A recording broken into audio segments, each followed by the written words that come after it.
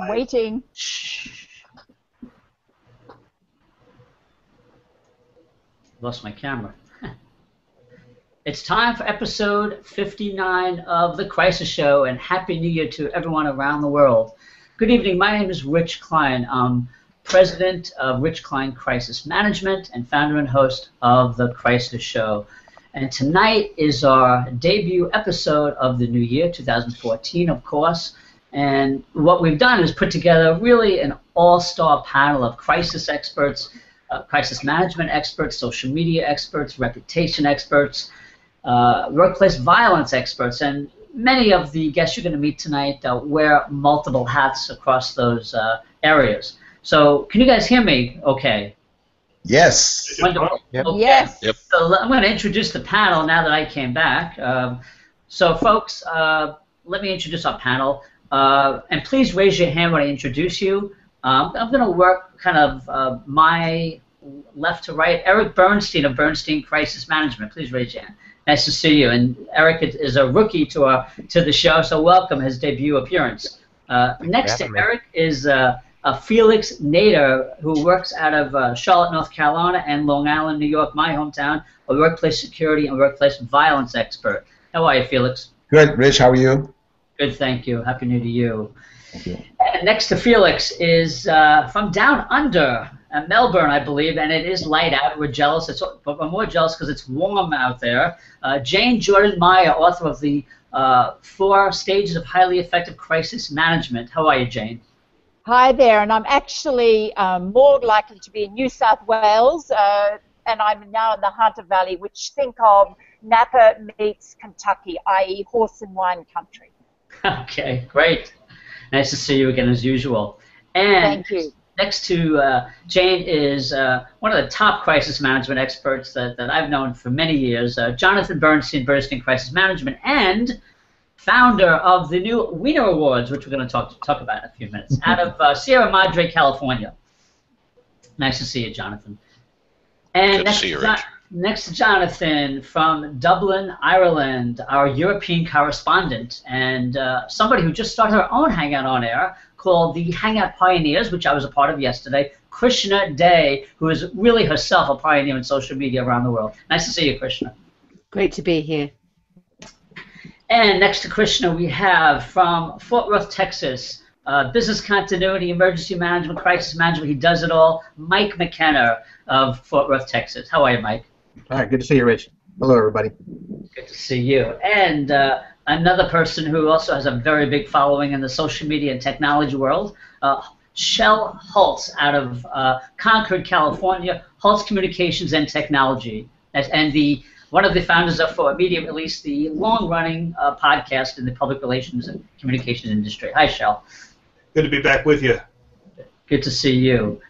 So this is great panel to see you all, you guys, and we're going to start out tonight for our viewers' benefit. We're going to talk about a lot of issues, and we're probably going to jump around a little bit because we have so much to talk about. Looking back on 2013, we want you to get some lessons from some of the most high-profile crisis situations, and also look forward. And all of us are going to give you some tips on how to prepare better for crisis management, emergency management, workplace violence, and online reputation. So we're going to try to do all that in the next hour. So bear with us. We're going to be doing talking about a lot of different subjects. But because this is the Crisis Show and because there is breaking news, we are going to today talk about Chris Christie, the governor of New Jersey, as our lead-in story. For those of you who may have been following the story, just this afternoon there was a statement issued by Governor Chris Christie that was an attempt to defend himself against something that's called Bridgegate. And what happened was a few months ago, one of his aides decided to do some political retribution against a local mayor in Fort Lee, New Jersey, in that area, and create a real traffic problem in probably one of the most highly densely populated areas of the United States. And I think maybe my friends from California may dispute that in terms of traffic, but the GW Bridge in that area is heavily traveled and a lot of traffic, and it created a lot of problems. And as someone who lives in the area, my concern, of course, was safety. But anyway, I'm going to read you this statement that came out late today by Governor Chris Christie, reacting to news reports that one of his aides made this happen. And here's what he says. What I've seen today for the first time is unacceptable. I am outraged and deeply saddened to learn that not only was I misled by a member of my staff, but this completely inappropriate and unsanctioned conduct was made without my knowledge. One thing is clear, this type of behavior is unacceptable, and I will not tolerate it because the people of New Jersey deserve better. This behavior is not representative of me or my administration in any way, and people will be held responsible for their actions, close quote. So, let's start with Jonathan on that, who's going to talk about the Winner Awards in a few minutes. But Jonathan, what's your initial reaction to that statement? Well, it's good as long as he's just not practicing plausible denial, and in fact he knew about it, which is always possible in politics. And as long as no smoking gun comes out a little bit later and shows that he was connected in some way. So, I mean, he's, you know, that everybody in the world, both formally and informally, are going to be trying to prove him to be a liar. Jane, I know you wanted to add something to this, so go ahead. Yes, so I'm interested in what Jonathan said, and I just wanted to, as a statement, it reads well, but what I'm be very, very interested in is to actually have seen him say it, because as we know, body language is the non-verbal communication is vitally, critically important in a crisis. So whilst the words read well, I would like to know how it actually came across in tone, how his eyes were, how his general demeanour were, because we've really got milliseconds to prove ourselves. That's the first point. The second point I would like to make is that the words are the first time that he'd heard about it, you know, and of course, as Jonathan said, people will be out to prove him wrong and to find out what the real skeletons in the cupboard are. So that may, you know, made without my knowledge may come back to bite him. So let us hope that he actually is, you know, can put his hand on his heart and say, I actually never knew about this. So it'll be interesting to see what the fallout is from this, and there are always unintended consequences, and will be interesting to see what they might be.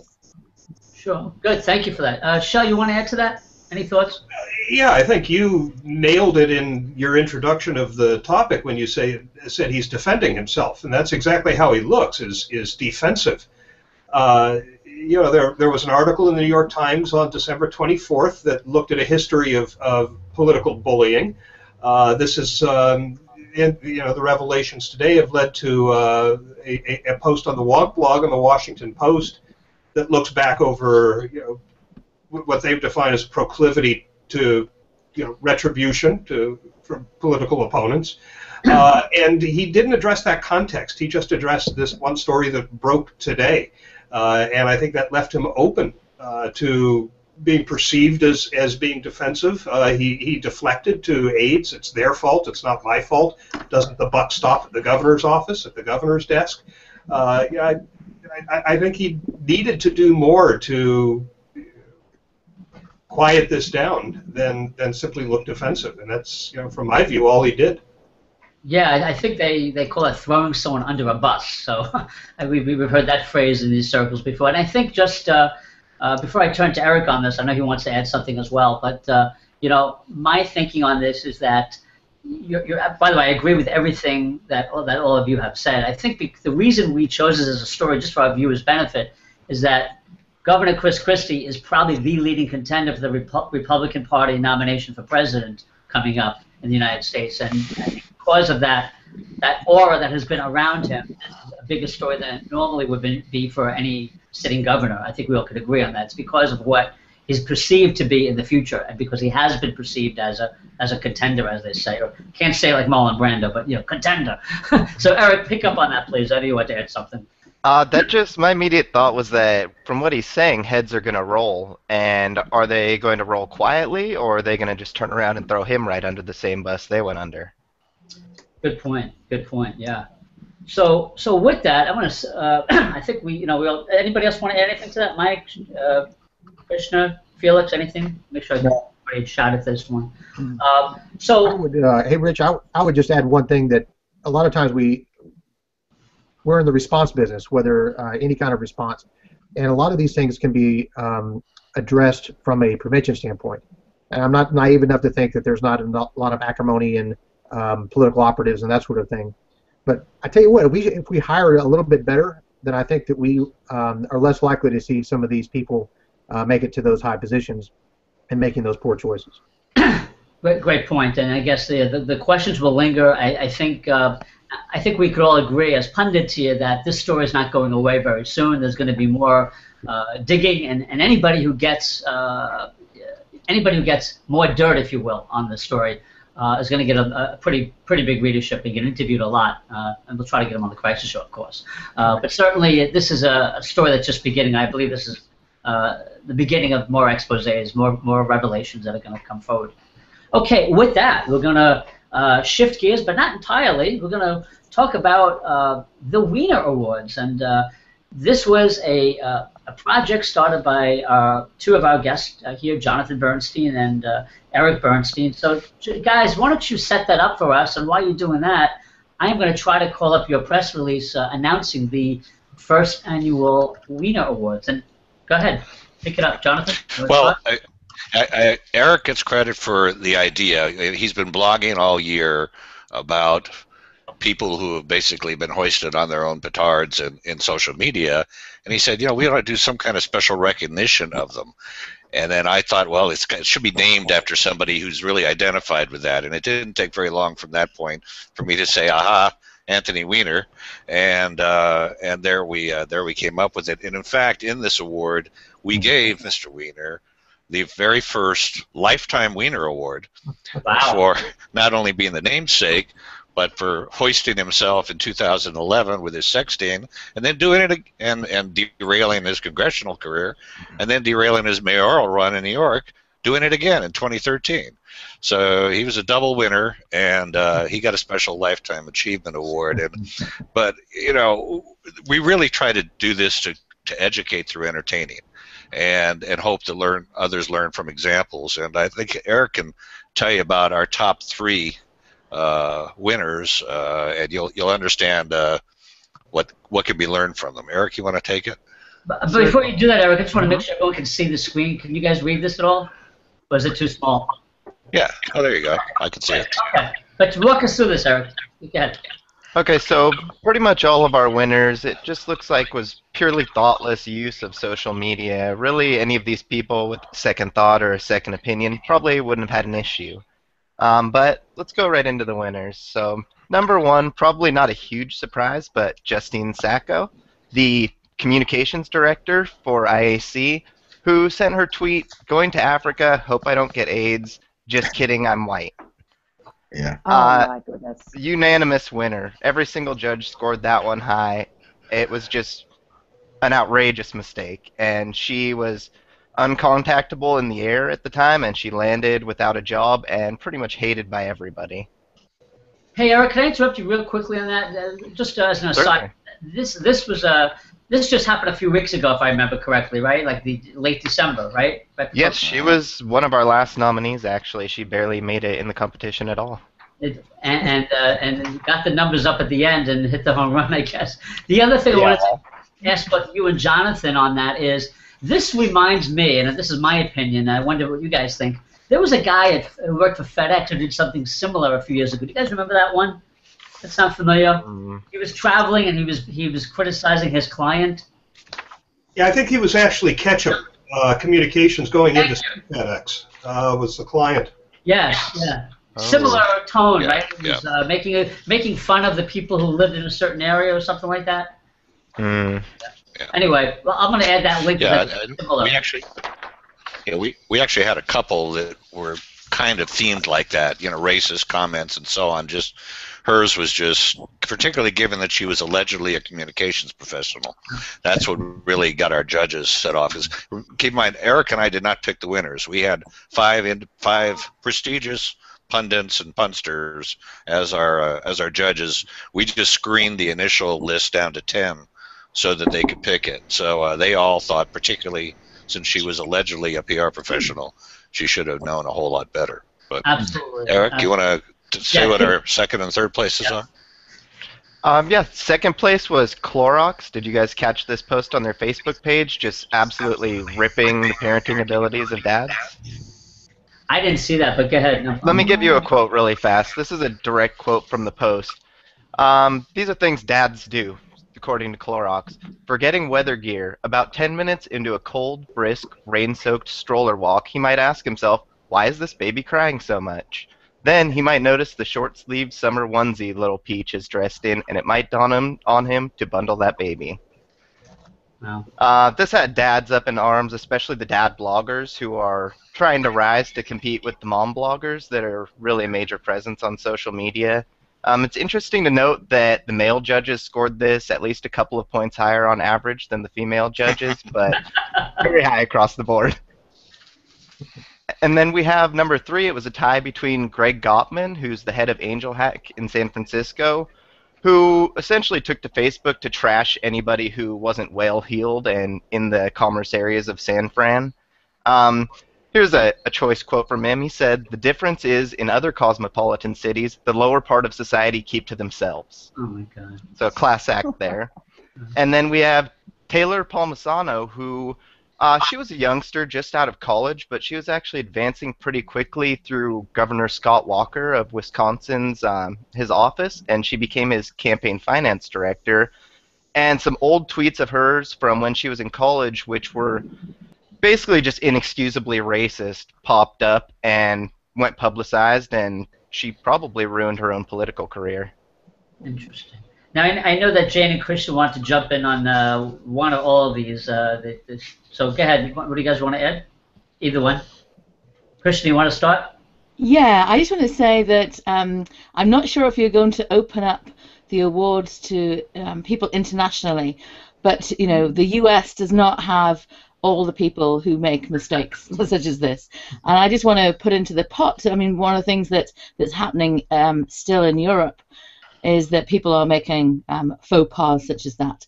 So as an example, there was a case in the UK that was settled in about October of this year through the courts because Sally Bercow is the wife of a common speaker in the UK, and she ended up basically paying a Tory peer, Lord McAlpine, you might have come across it, 15,000 sterling for damages for a libelous tweet that was posted. And the tweet was posted when she had about 56,000 followers. It was posted after an event that took place, and basically she was making fun of the fact of why is Lord McAlpine trending, and the TV show had been all about the issue of allegations of sexual abuse. Now, he wasn't referenced in that, but she went to Twitter and put that post out there. And she's married to a common speaker, John Bercow. And in fact, when it got taken to court, basically the McAlpine's lawyer, in fact, he actually went after her basically and said, today is the closure of a piece of litigation which is now becoming a leading case in terms of internet responsibility. So in terms of the behaviors that we have and what we might say is now got to the stage of actually people saying, okay, I'm going to sue you for this. And we've seen a number of examples of that. Very interesting. Thanks for sharing that. Jane, I think you wanted to add something as well. Yeah, so I absolutely second what Kristen was saying. Let's have an international flavour to this as well, because I can assure you down here in the Asia Pacific, there are a lot of clueless people as well. So I absolutely would say, yay, let's go for it. Krishna, you and I'm sure, could find contributors and help come up with some good contenders for the Wiener Awards, or we'll start our own. Right. But in New Zealand, yes, what I've noticed, and I want to talk to it later in the program about the Today FM debacle with the prank call to the Royals, but in New Zealand, the Nokia people were getting very sick and tired of the Nokia sales, going down the tube, as it were, because of things called iPhones and Samsungs and Androids. And so certain employees just set out, and if you imagine Q Queen here, because they went FU. So that got retweeted a lot around New Zealand by Nokia pundits and critics. I don't know if you came across that one, Shell, but in New Zealand they had a fun time with sending up Nokia and Queen with FU. So that stuff's a little flavour there, and I've noticed a lot of F-bombs around.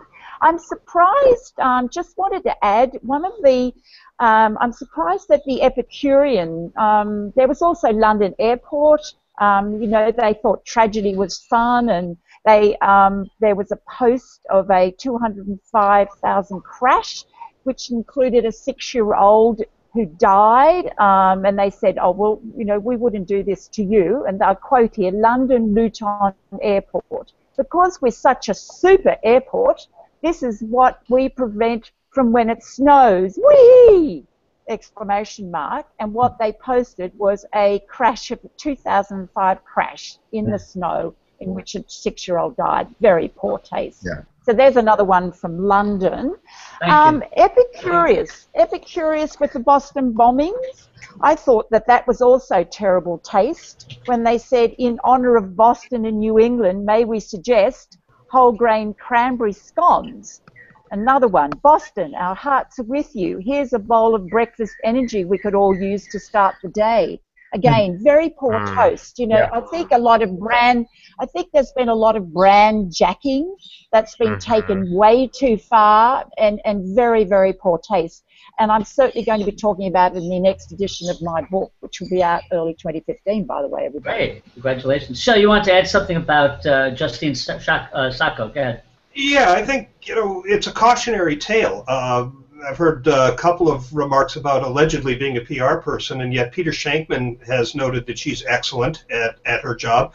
There's a Forbes reporter who said she's a reporter's dream as a PR person, that she's a fierce... So is Lizzie Grubman, maybe I've heard this before, But what this reporter for Forbes said, this was in a Huffington Post piece, was that over drinks a few weeks ago, the subject of Twitter came up, and he writes, although she's been using the service for several years, Justine was still figuring out its nuances. One thing she'd noticed was that people seemed to like the tweets that were just a little bit risque or outrageous. And a lot has been made about the fact that she had only about 300 followers. So you could be fairly savvy around public relations in a traditional context and still not understand these new tools. And that can get you in trouble and lead to perceptions that you're absolutely no good at your job, which in this case apparently isn't true. In fact, Peter said based on what she knows now, she'd probably be a great hire. Yeah, well, I'm going to chime in on that because I've been in this business for many years, and I hear what you're saying, Shel. What I'll say is this. There are people who are very good at pitching stories but don't understand reputation or don't understand crisis management, don't understand, like you said, how to use social media. And I don't mean technologically, I mean how to write, period. And this has been a big challenge in the public relations industry for years, where people come in who have great phone skills and they can pitch a story, but they don't understand the flip side of what they say and what they write, and that could be a danger zone for particularly people who aren't experienced. That's what I've seen. But Jonathan, you want to add something about the awards as well, I think. Well, I just want to say unequivocally, we welcome nominees from all over the globe. We have a global readership for our blogs and for our newsletter, and we invited nominees. And Aussie Might, by the way, was one of our candidates. Aussie Might. So we do take others, and we certainly hope that the 2014 awards, which have already got their first nominee, by the way, will have hundreds of entries. We only started this contest in early December. That's when we came up with the idea. So it didn't have enough time to unfold as much as we'd like, but send them on in to Eric, E-R-I-K, at BernsteinCrisisManagement.com, and we'll start collecting them. That's great. As long as you give an exclusive to the Crisis Show next year, when this is the broadcast exclusive. Of course, we wouldn't think of doing it otherwse. Yeah, and unless John Stewart calls first. Well, you got to go where the money is, of course. So. But I actually hope by that time we'll have a broadcast that is representative of every continent. So today we got 3 continents. I'm pretty proud of that. So okay, great. So thank you both so much for those Reno Awards. for our viewers, we'll post the links to that coverage that Jonathan Eric did. They have a Facebook page. I think it's called the Wiener Awards with a very cool graphic, so you should check that out as well. And I'm sure Jonathan Eric would welcome your comments about their selections and people who you think should be included in the future. Super. Okay, so I want to talk about a couple of things, more of like a big picture for the moment, and that is for the people here, that are joining me on this panel. Many of our shows in 2013 dealt with some really very sad moments, a lot of tragedies. I'm just going to list some of them that our audience may be aware of. We had a typhoon in the Philippines. We had a nightclub fire in Brazil. We had an explosion in West Texas. We had a major tornado in Moore, Oklahoma. We had the bombings in the Boston Marathon. We had the disastrous fires in Australia and elsewhere. Lots of horrible stories, and I want to talk to Mike McKenna about some of these issues. I know, Mike, you were on a lot of these shows with me. Yeah, Mike, you got to wake up now. Sorry, buddy. I'm good. I'm good. I'm teasing you. Mike, you did a lot of shows with me on emergency management, and we on the Crisis Show, we've done a lot more in 2013 than we did the prior year on these kinds of issues, and a lot of that was due to the fact that I had you as a guest a lot, and because of your really specialized knowledge. So what in your view, looking back on some of these tragedies, what were some of the lessons learned? I know, and for our viewers' benefit and also for our panel, Mike trains first responders in emergency management, disaster recovery, and so forth. And so, Mike, maybe you could talk about some of your experience this past year. What are some of the broad lessons that emergency management, disaster response people have learned from some of these disasters, if any? Thank you, Rich. Let me get a little sleep out of my eye. Sorry. Okay. You know, it's through disaster we can do one or two things. We can either sink into the depths of the despair and learn nothing, or we can try to rise from the ashes and learn something. And so from an instructional standpoint, each of those have provided great fodder for the classroom and relevance. And I think it's the relevance that ties the notional aspect of the woulda, shoulda, coulda with the actual tactical and practical skills that are needed to respond if that were to happen to in your city or in your jurisdiction and that sort of thing. So the relevance of having those responders and have the responses to kind of learn from has been helpful. Now, I remember Hurricane Ike, for example, and this goes back to 2008, but it was one of the largest and most expensive disasters in North America in terms of the size of response. And that was a completely different response for a lot of people like myself from Texas that responded versus the response that was just over across the state line in Katrina in 2005. And for those of that were at both of those, there's something very specific about the connection to your community. So when I see things like Boston Strong, I'm from Texas, and so I've been to Boston, but there's not the same touchstone for someone watching as the people that are in that are absorbing some of that energy and vibe that comes out of those. So there's a community resilience that comes out of these, to answer your question, and then there's the tactical and practical resilience that comes out of learning from those specific incidents. The better responders, and I know we're going to wrap up later with what's coming next, but the better responders are the ones that are willing to kind of pull back that kimono a little bit and say, you know what, I didn't do this so good. How can I do better? And how can someone else learn from me and my mistakes so that we can do better if a Boston were to happen in Sacramento or something? I appreciate that. Yeah. So I want to.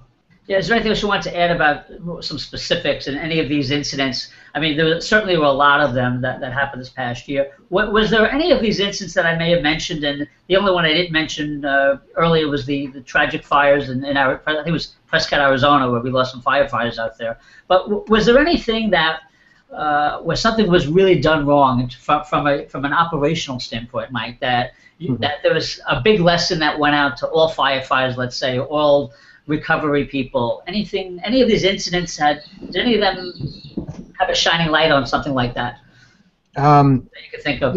There may have, but I will tell you that I don't filter those that same way. If there's any, very seldom do we find what I would consider to be malfeasance, where there's just an absolute disregard. What we find, in my view anyway, is that on the scale from 0 to a 100% effectiveness in a solution, the 100% is absolutely unattainable, in my view.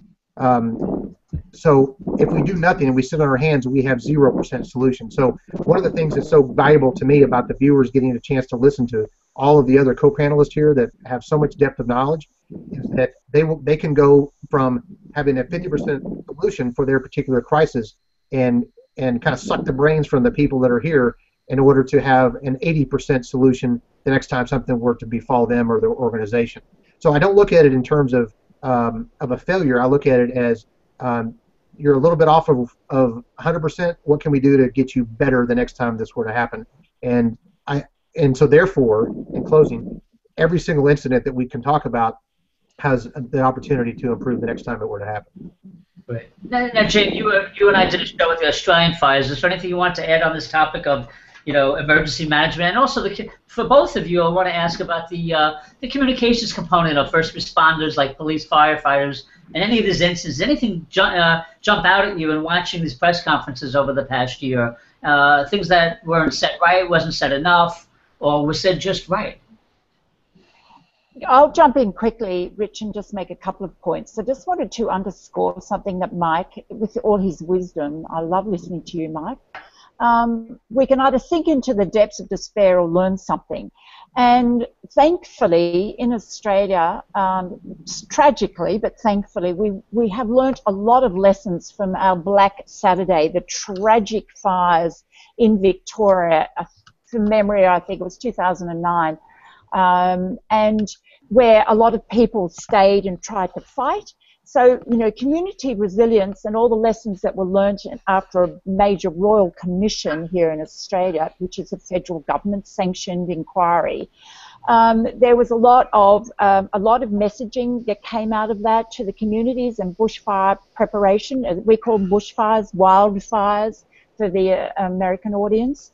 So what happened in Australia is that there was no loss of life, which is extraordinary when you think of the extent of the bushfires. Now, they were around the Blue Mountains, which is part of a very major tourist. If you go south of Sydney, sort of southwest of Sydney, the Blue Mountains, huge acres, and so there was major bushfires, and they happened very, very, very fast.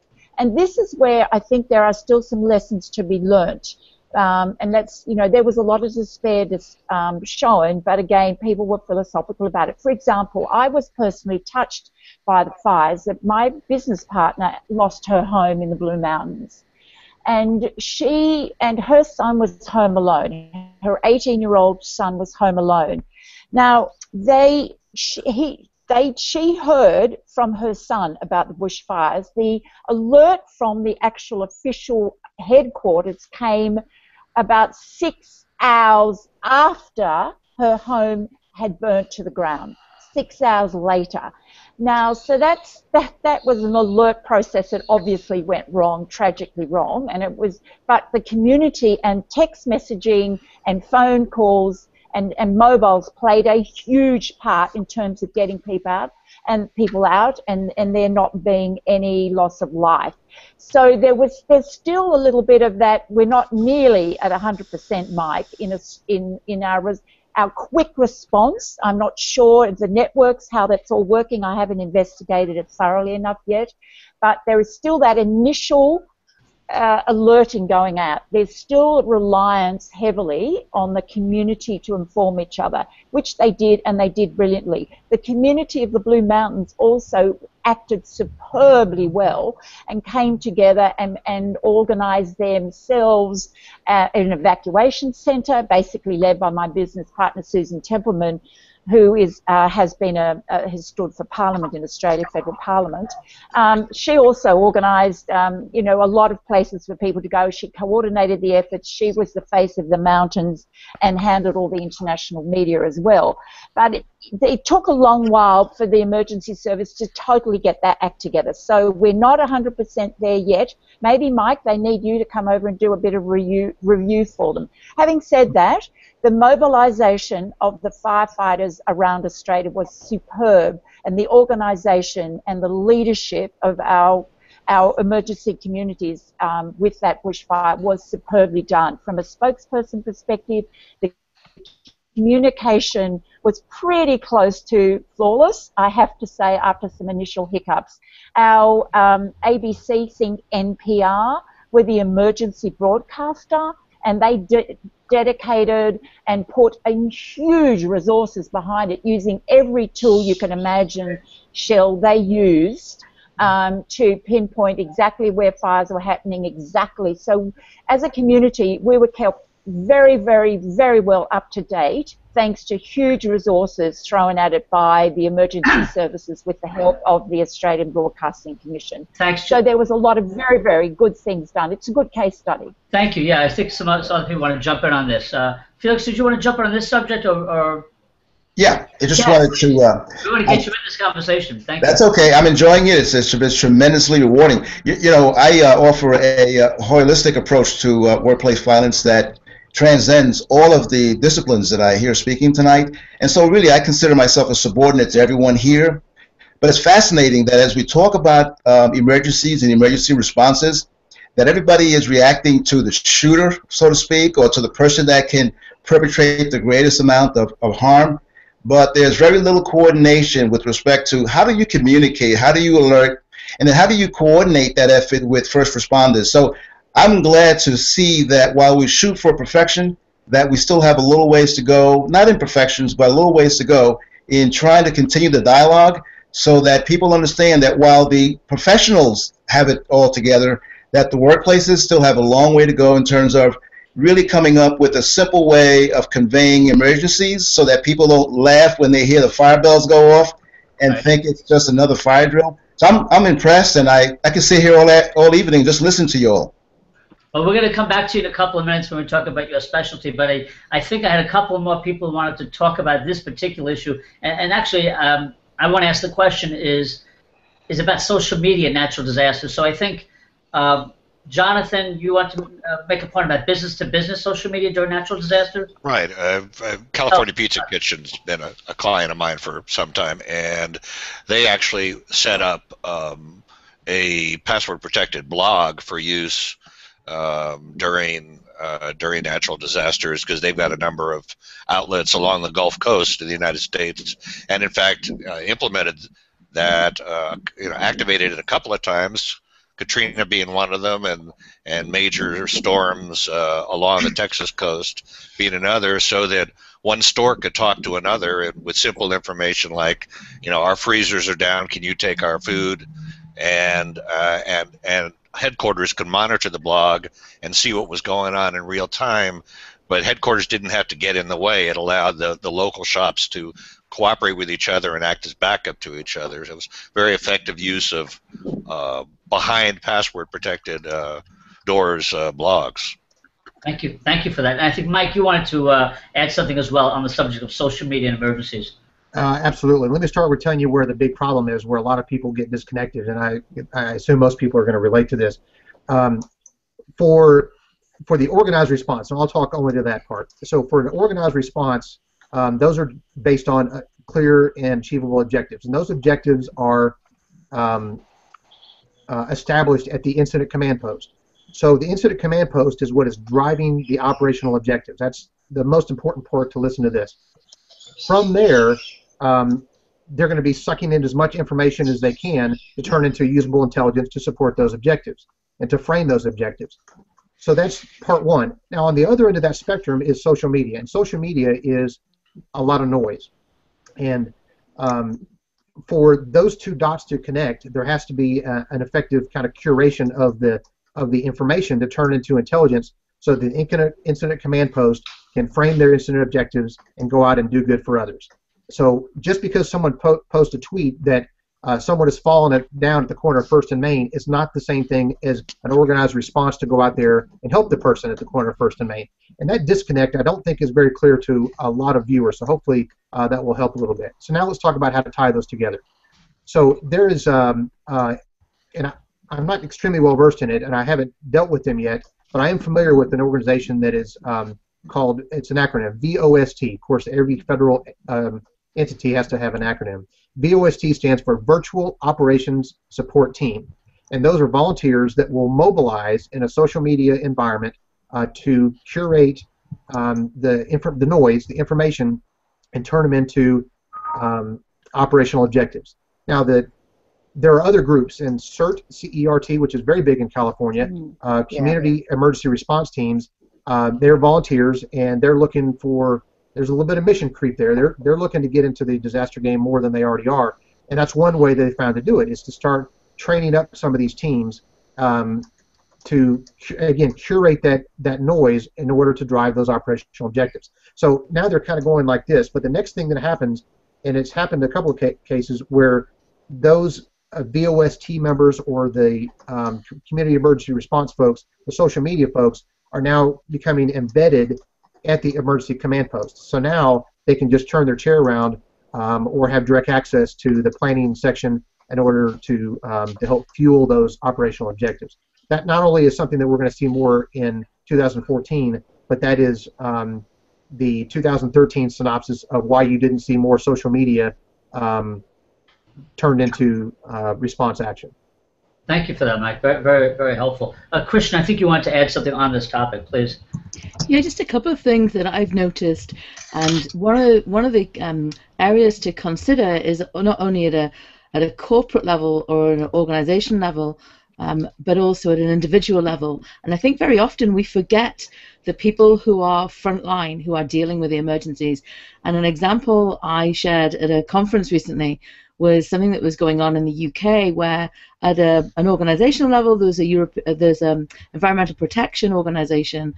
They then are split across the country by a different region, but they've actually then taken it a step further, where individuals can actually be appointed as spokespeople for the organization. And I think that humanizes it, because when there's an emergency, there's also a huge amount of emotion that goes on there.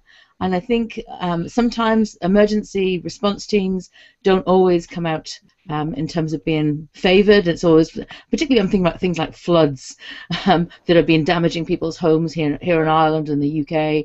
And in that particular case, the fact that that person is a member of their team, but they're able to, with an official account, and they've been trained to use it, but they're sharing photographs, things like, this has been my home for the last 5 days, and they show the boot of the car. And I think that also helps in terms of that relationship. And the other thing I think is interesting is the use of new technologies. And I know that Shell's probably going to have something to say on this too. But for example, Twitter has introduced their Twitter alerts. I'm not seeing too many organizations yet having had them approved. But that's interesting that we're starting to see platforms say, we know people come to these platforms to get information.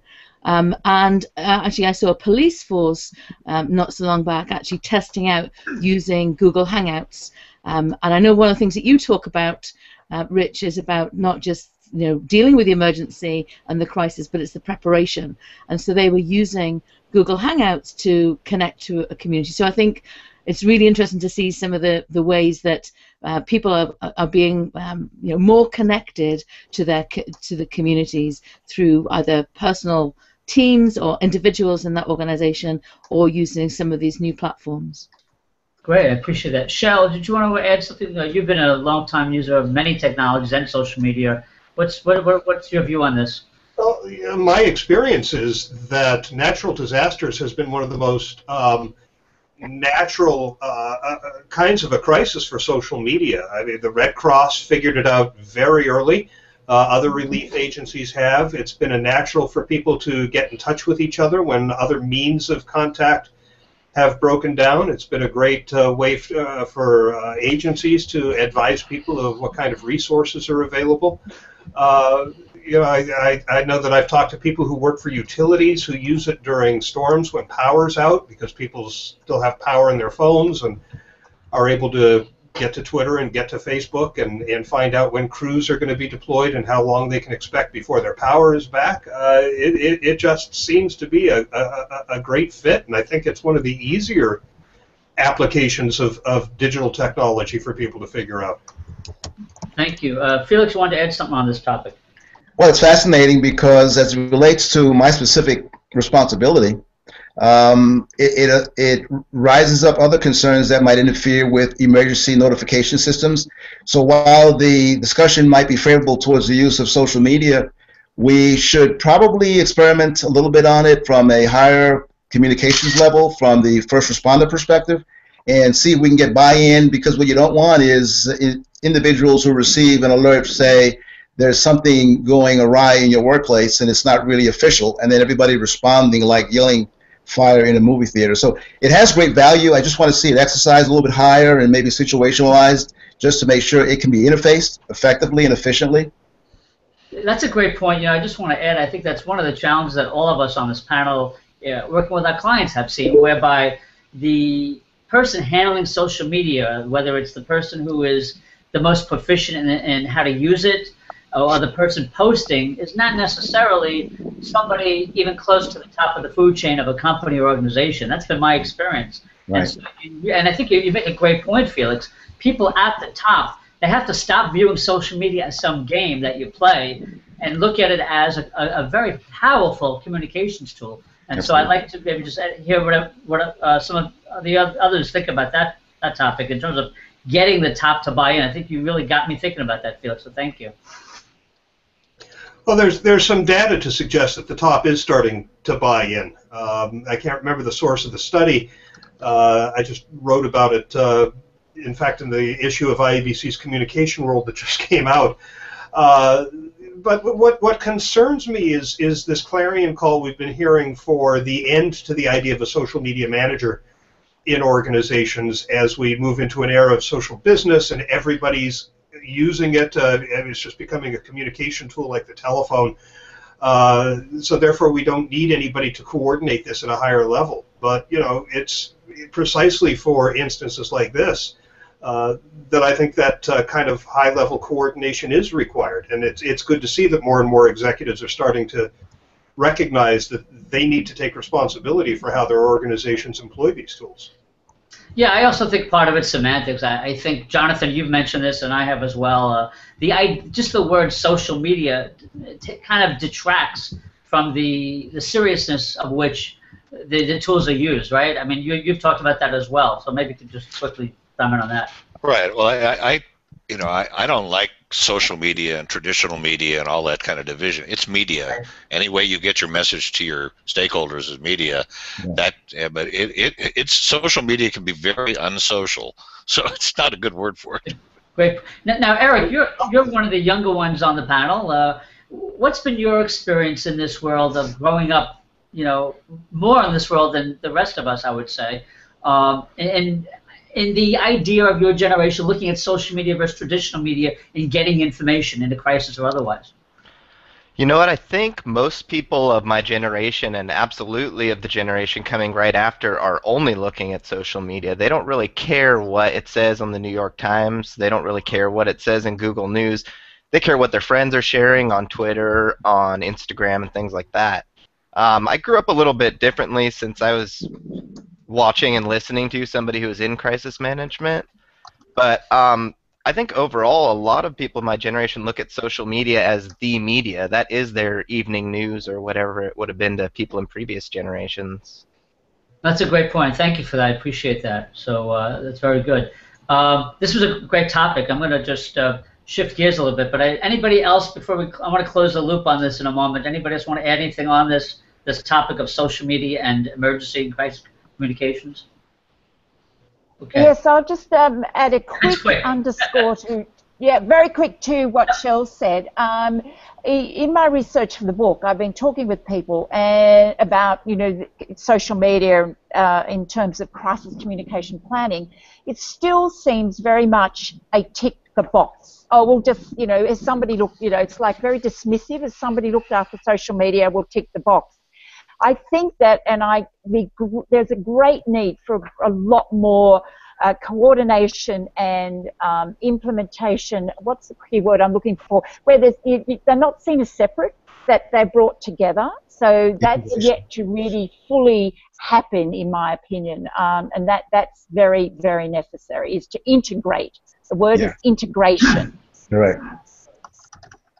Right. Well, thank you for that. So we're gonna move on to a topic that's really plays to one of our guests' real strengths, and that's Felix Nader, who for many years has specialized in workplace violence and workplace security. And the reason I really enjoy my dialogue online and off with Felix is that one of my first public relations job was as a media relations manager at a labor and employment firm. So I got my feet wet back in the 90s on a whole variety of workplace issues. And so when I talk to Felix, I get it. But I don't know that a lot of people out there pay enough attention to the kind of things that Felix is every day on Twitter, on his blog, trying to get out there about preparation. And I'm going to lead in by saying that this country in the United States, we're having a dialogue about security after these multiple mass shootings.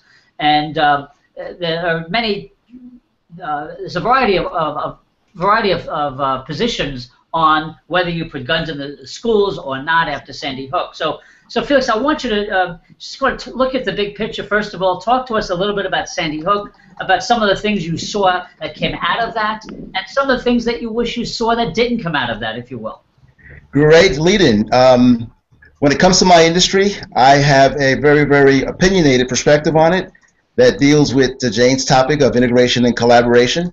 I think it's foolish for us to believe that we can train a workforce to respond to a violent offense or situation without giving that exposure to the employee on a continuous, ongoing basis, just the way you do law enforcement who go to the range and shoot 4 times a year to maintain their skills. So from a higher level perspective, I think the position is centered on myths. People believe that it won't happen to me, it won't happen here. 9/11 was only a fluke in our imaginations, and the country has done great in protecting us against any reoccurrence. So workplaces, hospitals, schools are all susceptible because the attitude is it may not happen. And when it does happen, the first responders will take the person out. Whereas my position has been hierarchical. A management commitment from the boards and C-suite that say we have to make an investment in people safety and security that not only talks about a good public relations and crisis management game, but talks about situational awareness and procedures and rules that support people and what they do and decisions that they make, so that when something does go wrong, they know how to act and no one is placed in harm's way from a legal perspective for not having something. So I think we're moving in the right directions. I just hate when the media jumps on something and makes a lot of suppositions and assumptions based upon Sandy Hook and running with the stories as they often do. I think they ought to wait and let the professionals come back and however they determine to report their findings, and then go in and dig and uncover shenanigans that should have been reported otherwise. So all in all, I think from a workplace violence and workplace security, let's not forget that employees are not first responders, are not emergency responders, are not people that drill in military and police tactics. They're civilians who do never, ever expect to have a gun in their faces or be challenged with someone who has a machete or a hatchet coming at them. They're human beings that are far removed from that expectation and that anticipation, and they do not need to be told that they can respond to an active situation by distracting the person and then attacking the individual. I think we ought to be a little more practical in that approach. So I think from that conclusionary statement, we're going in the right direction, but we need to insist that our employers and workplaces give the workforce time to train, if that's the focus they're going to go in, so that they can be exposed to it more often and more frequently. So Felix, thank you for that. Excellent points all along there. Would it be safe to say then, based on what I heard, that you'd be against arming teachers or principals with guns in schools? Is that what you? You know, let me just say something. I don't hold me specifically accountable for the year, but there was a study done relative to NYPD shootings back in the 80s. And you know how many shots it took a trained law enforcement officer to fire before they hit any spot on a human being? 18 shots. Wow. So if we're going to arm teachers and we're going to arm airline pilots, I would suggest to you that you understand the muscle memory factors that go in with pulling that gun, responding to a threat, and then deciding that you're going to make a calculated decision to pull the trigger when there's no innocent victims behind that person whom you may unintentionally hit. There's a lot that goes into this mindset. I don't disapprove with the notion of carrying guns. I just say approach it very, very judiciously and make sure that you make opportunities for these people to get as much training as possible in as realistic an environment as possible. Felix, I totally agree with your last statement. Thank you. Jonathan, I know you're a shooter yourself, a gun owner, but also a crisis manager, so please chime in on this one. Well, my first career was as a military cop and in military intelligence, so we did some training in this area. But Jonathan, there was recently, I'm sure. Just hold on. I know it's an oxymoron.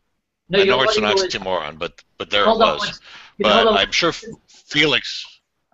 Jonathan, your video and your audio are not synced, so I just want to hold on for 1 second. We're losing you a little bit. I don't know if anybody else experienced that.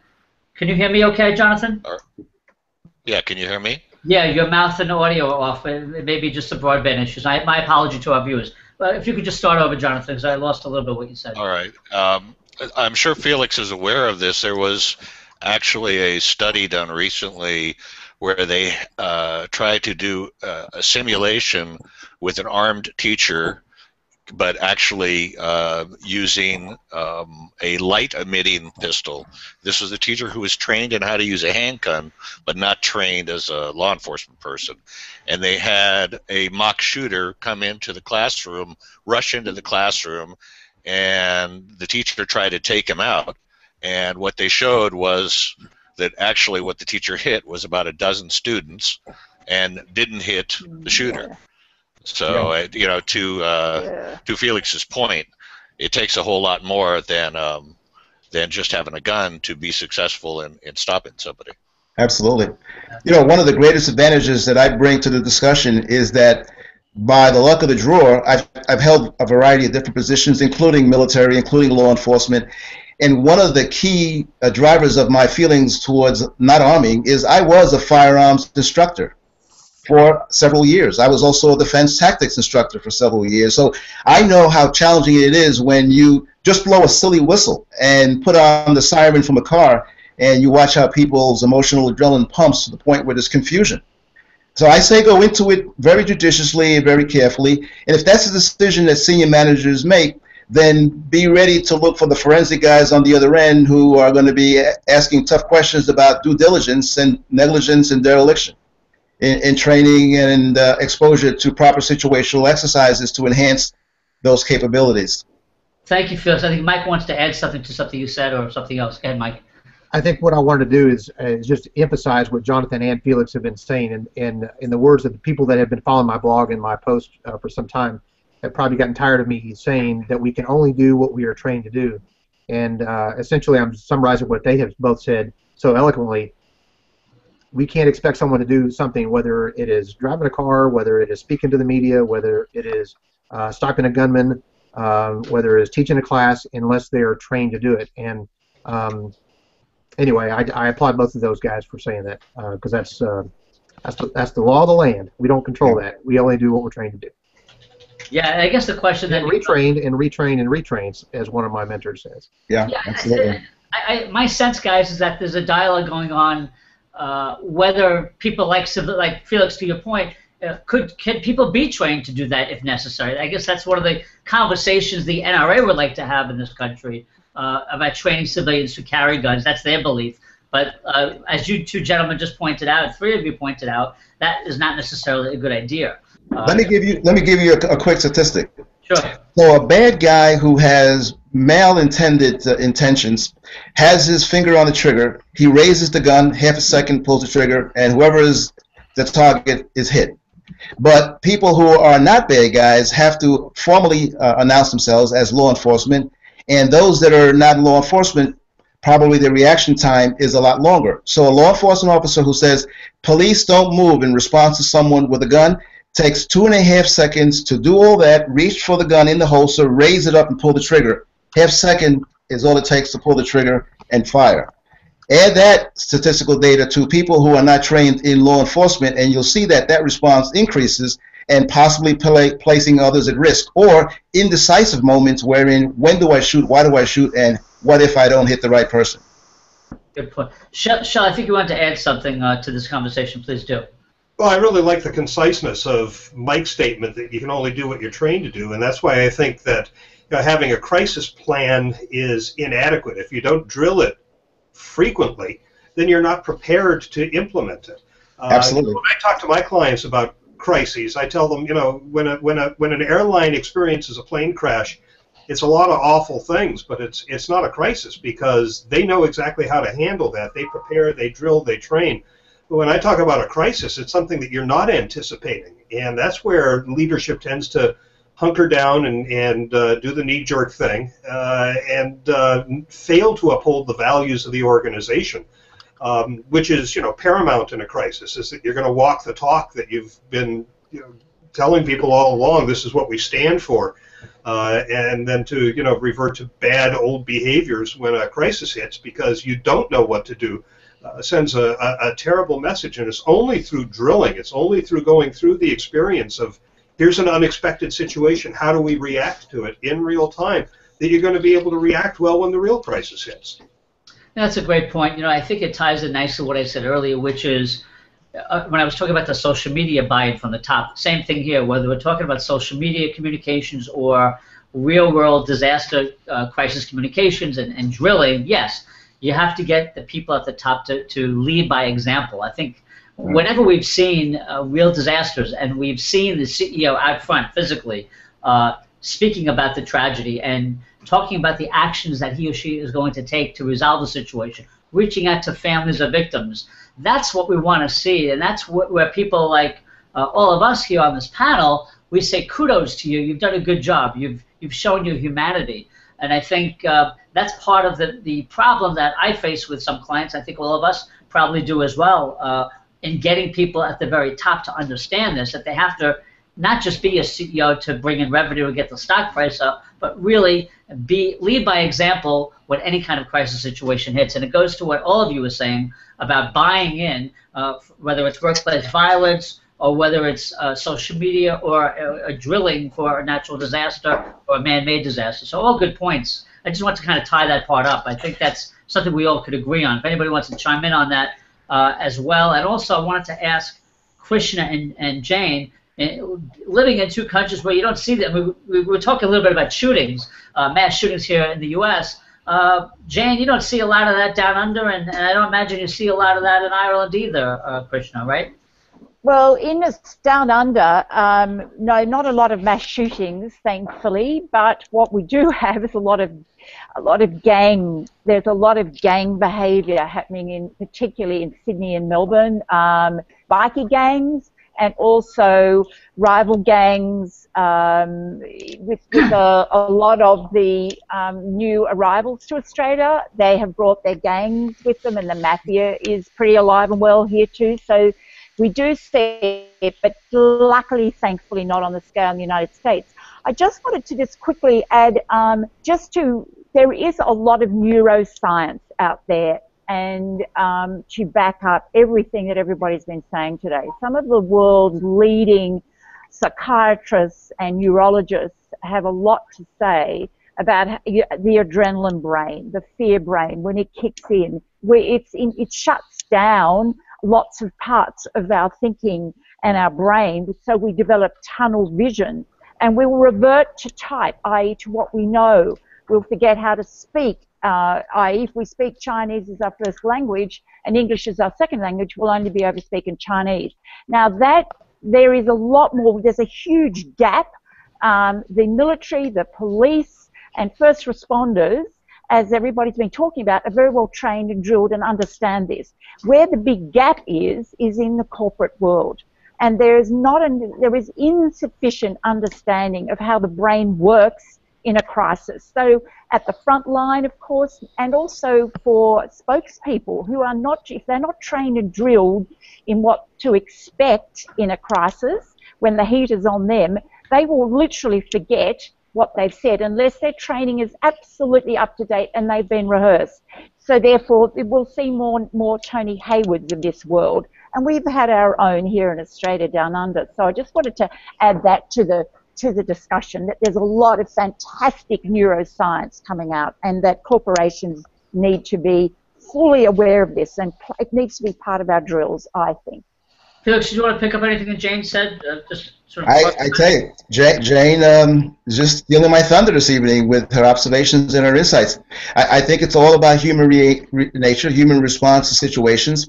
I worked with a client recently where they wanted to take it right down to the basics and asked me to put together a violence response that incorporated their ability to support in the event of a disaster involving someone that goes postal, so to speak, an active shooter. And they were not interested in what the person would do when the person came in with the gun.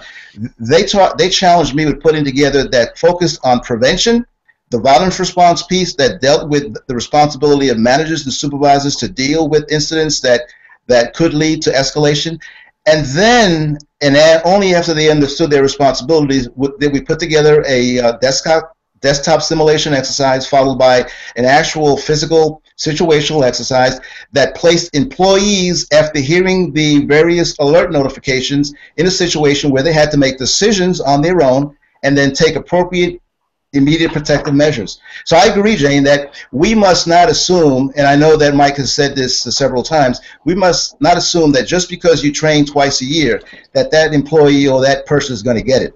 It has to be inculcated, and it's difficult in the corporate world, in a reminding reinforcement way so that the person understands what they're supposed to do, either in concert or individually. Great point. Eric, you want to add something on this? Go ahead.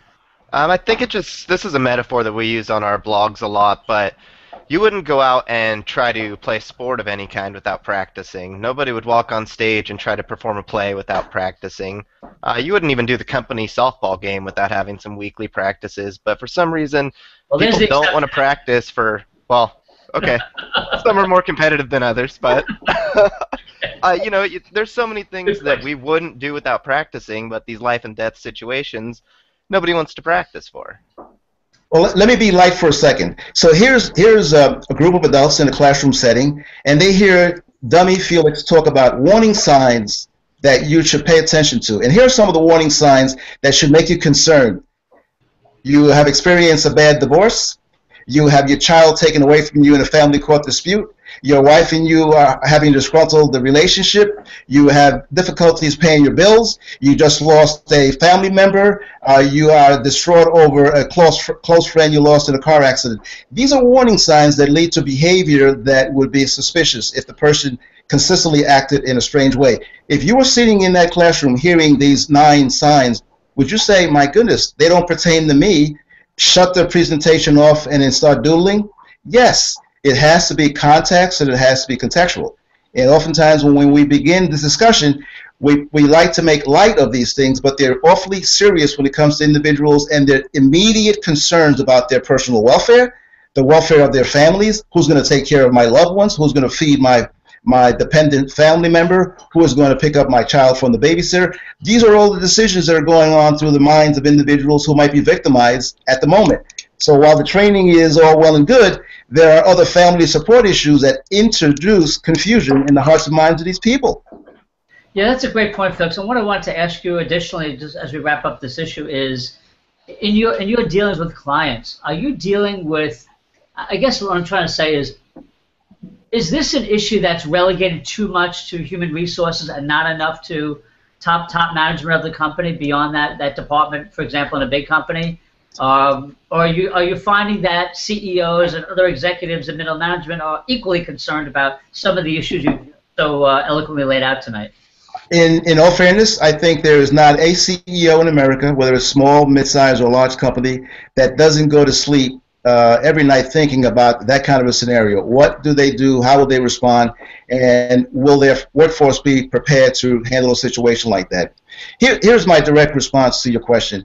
HR is not police. Police is not HR.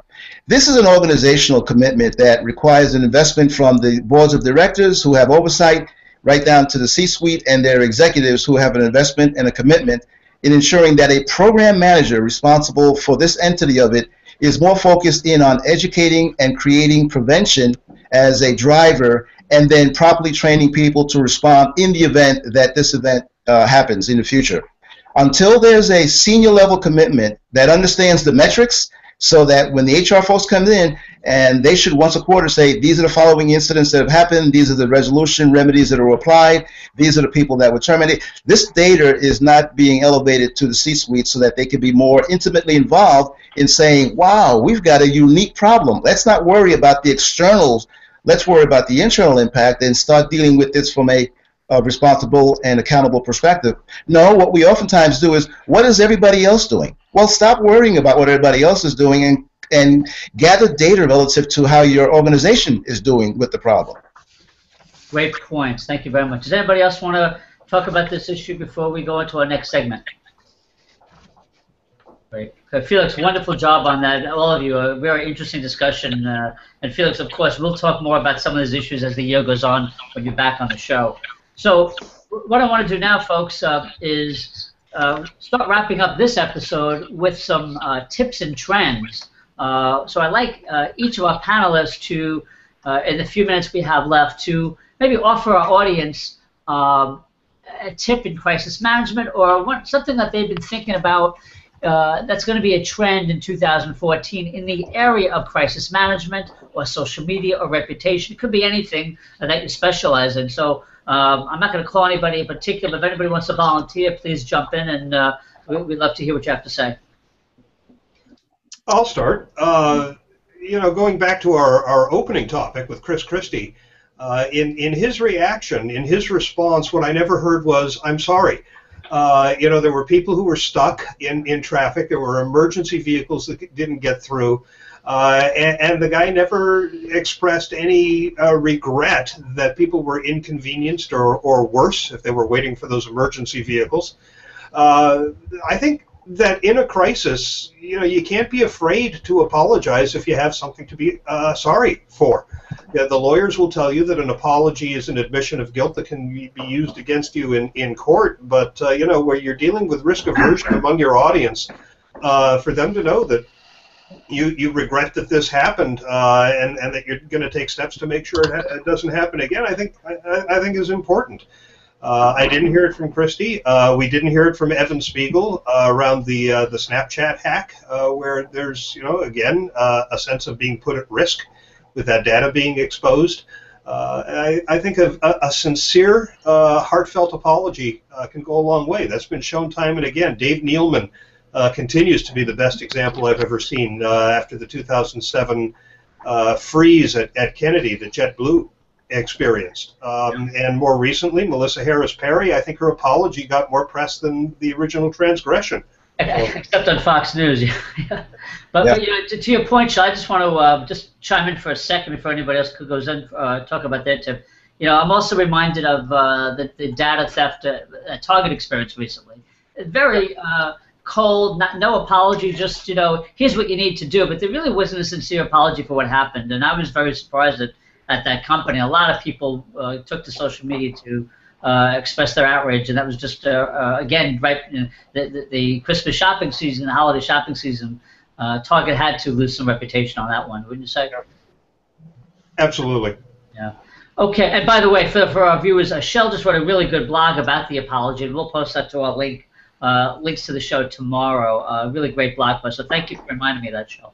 Anybody else want to jump in with a tip or a prediction? Look into your crystal ball, 2014, even though we're already here. I have a tip. If you're gonna invest in workplace violence prevention, may I ask you, Mr. CEO, Mr. Board of Directors, invest in really good first-line training for supervisors and managers. They should be your eyes and ears, and they should be the people responsible for reacting to employee complaints and also on their own observations of at-risk situations. So invest in good supervisor-manager training. Excellent, excellent. Anyone else? Tip or trend, prediction? I have one. Jonathan does, I think. Yeah, yes, Jonathan. The overwhelming lesson from the nominees, roughly 16 nominees we had for the Wiener Awards, is there is no such thing as private communication in social media. You think a number of the nominees thought they were just sharing with friends, but you never know when one of your friends is going to take what you've written and share it somewhere else. So, and I think a whole lot of people still think that just having, you know, a reserved group of friends on Facebook, for example, means no one else will see it, and that's simply not true. That's a great point, John. I would just add that an example that might be somebody who you direct message on Twitter, right? It's still social media. It still could be copied and pasted, much like an email, and sent out. So there's always a digital trail, digital crumbs, I think they call them. So yeah. So Jane, you wanted to add something on your tip or trend. Go ahead.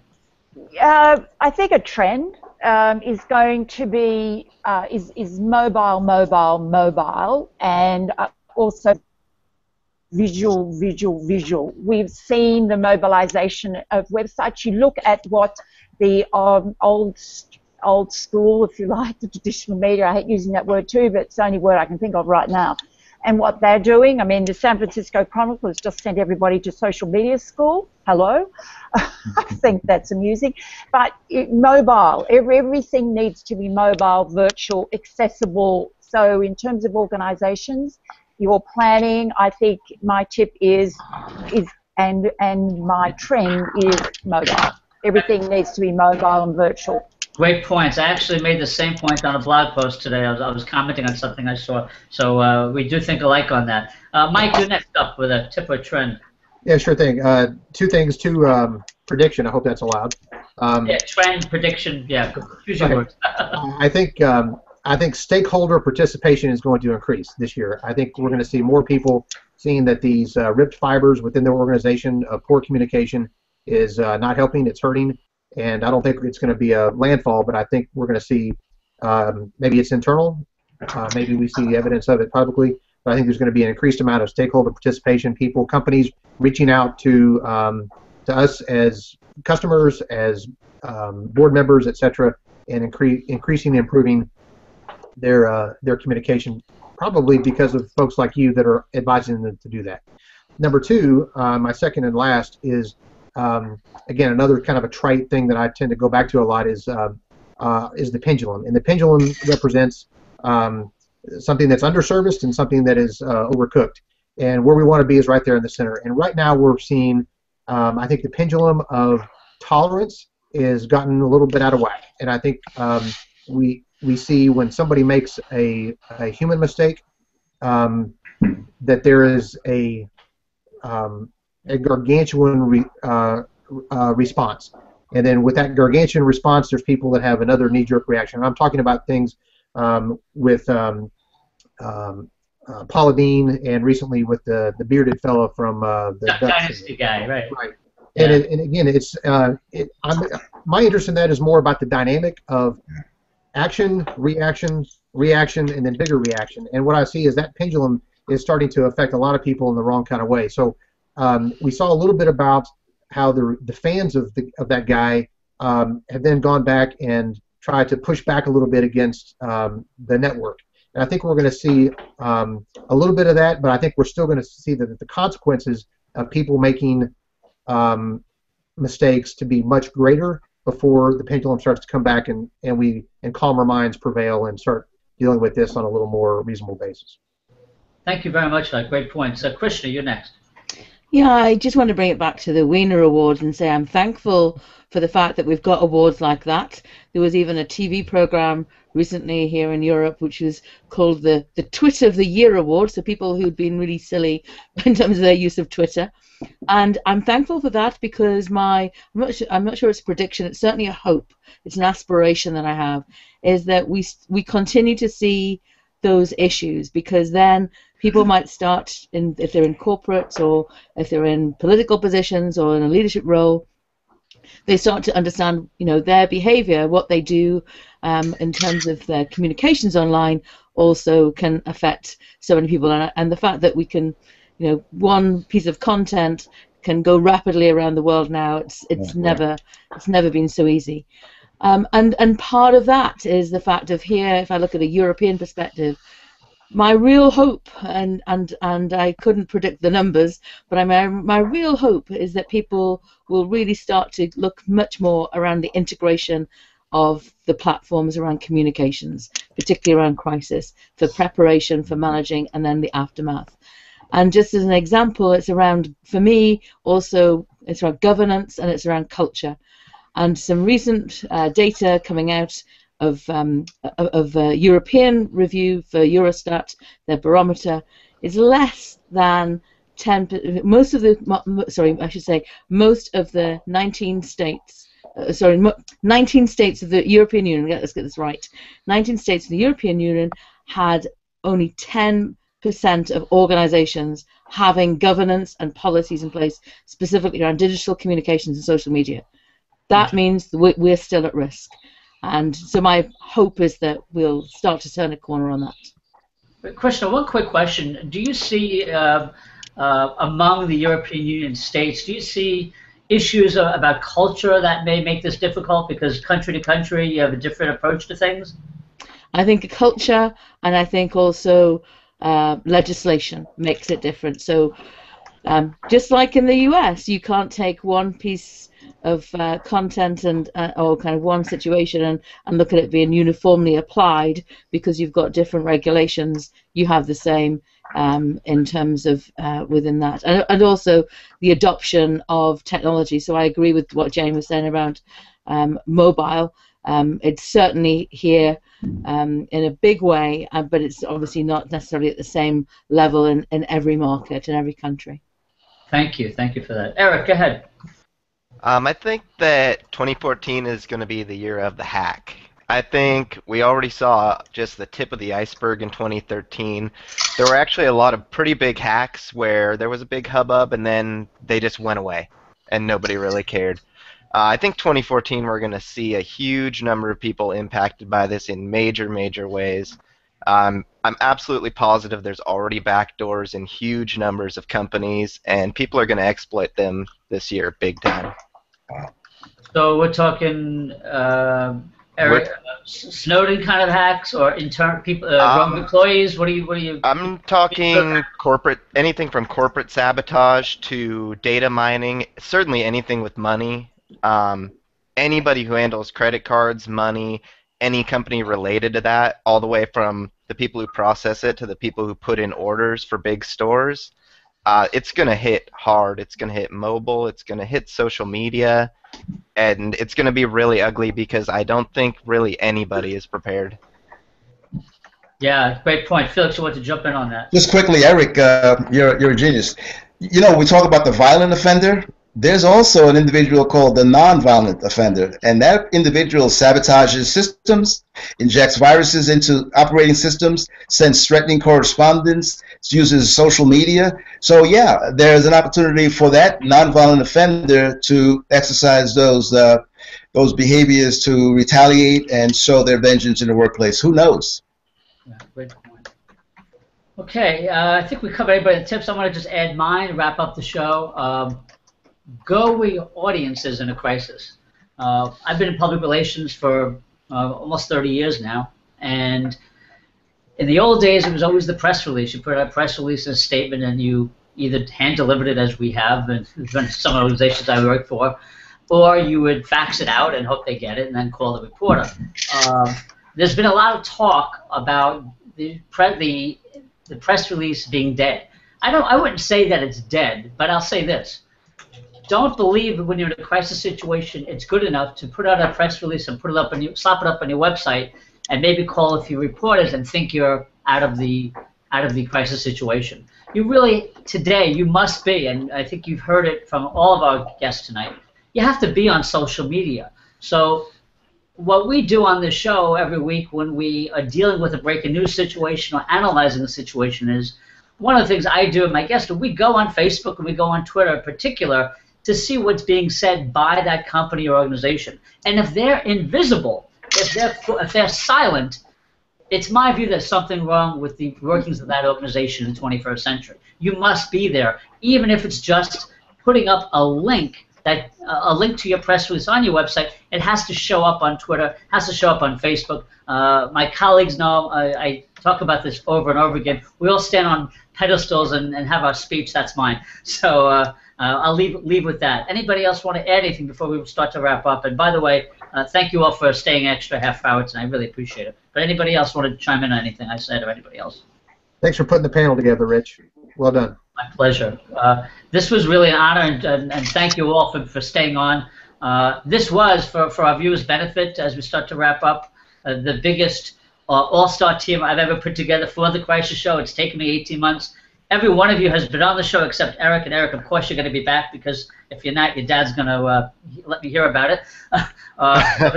But seriously, you guys really know your stuff. I love the international perspective that people like Jane and Krishna have brought. We are going to do that, more of that this year. We're going to try to hit every continent before 2014 is over. That's my hope and my prediction for the Crisis Show.